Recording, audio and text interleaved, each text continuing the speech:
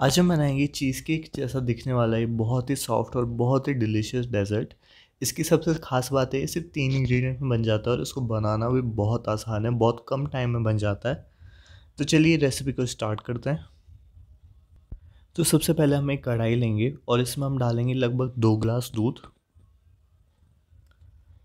दूध डालने के बाद हम इसमें डालेंगे लगभग आधा कटोरी चीनी।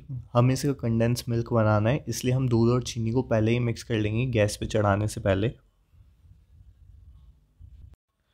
अब हम इसको गैस पे रख के उबाल लेंगे। हमें इसको तब तक पकाना है जब तक ये बिल्कुल शाइनी और गाढ़ा कंडेंस मिल्क नहीं बन जाता। आप चाहे तो इसको स्किप करके जो बाज़ार वाला कंडेंस मिल्क होता है वो भी यूज़ में ले सकते हैं डायरेक्ट। इसको हमें लगातार चलाते हुए हाई फ्लेम पे लगभग 10 से 15 मिनट तक पकाना है, जब तक ये अच्छे से शाइनी शाइनी और गाढ़ा नहीं हो जाता।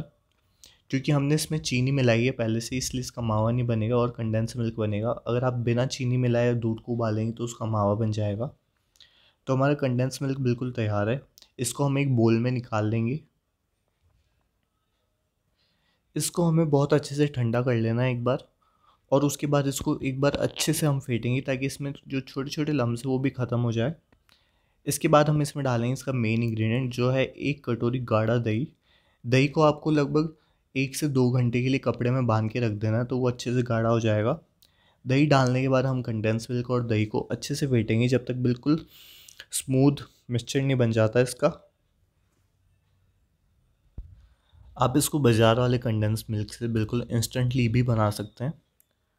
तो हमने इसको अच्छे से मिक्स कर लिया है। अब हम इसमें फ्लेवर के लिए कुछ डालेंगे, तो मैं इसमें नॉर्मल इलायची पाउडर डाल रहा हूँ। आप इसमें कोई फ्रूट या कोई भी एसेंस डाल के इसको किसी भी चीज़ का फ्लेवर दे सकते हैं। इलायची डालने के बाद हमने इसको बहुत अच्छे से एक बार और मिक्स कर लिया है। अब हमारा बैटर बिल्कुल तैयार है। तो हम एक कोई भी मोल्ड लेंगे और इसको घी लगा के अच्छे से ग्रीस कर लेंगे, और उसके बाद हमने जो ये सारा बैटर बनाया है वो इसके अंदर डाल देंगे और इसको अच्छे से टैप कर देंगे ताकि जो इसकी एक्सेस एयर है वो निकल जाए। इसको ऊपर से भी बिल्कुल चम्मच लेके फ्लैट कर देंगे ताकि बिल्कुल स्मूथ बने। अब हमें इसको स्टीम करना है, तो उससे पहले हम एक एल्यूमिनियम शीट से इसको अच्छे से कवर कर देंगे ताकि जो स्टीम वाला पानी है वो इसमें ना जाए।